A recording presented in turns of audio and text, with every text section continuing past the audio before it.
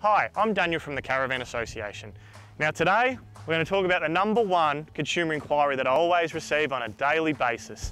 My caravan weight is different to what's actually specified on the vehicle plate.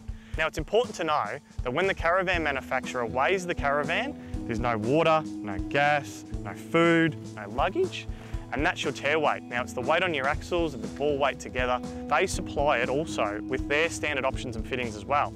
Now when you buy it from a dealership, the van could be sitting in the yard and they say, oh, we'll fit some solar panels for you and we'll fit some extra water tanks or jerry cans for you.